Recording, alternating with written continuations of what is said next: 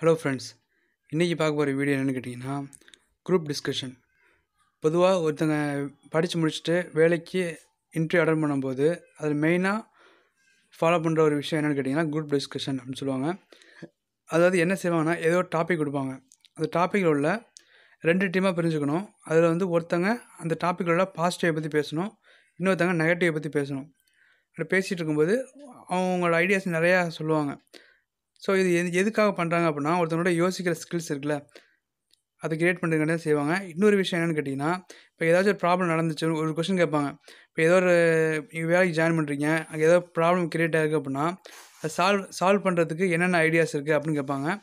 அது டோட்டலாக நிறைய பேர் இருப்பாங்க. காமனாக அந்த கொஸ்டின் கேட்பாங்க. அது வந்து எல்லாம் குயிக்காக சீக்கிரமாக யோசிச்சு அது மாதிரி பதில் சொல்லணும்.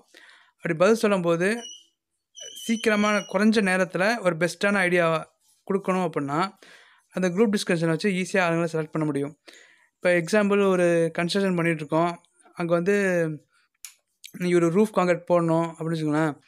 மெட்டீரியல்ஸ் எல்லாம் கரெக்டாக இருக்குது, ஆனால் லேபர்ஸ் டிமாண்டாக இருக்காங்க அப்படின்னா, அது மாதிரி சுச்சுவேஷனை எப்படி ஹேண்டில் பண்ண முடியும்?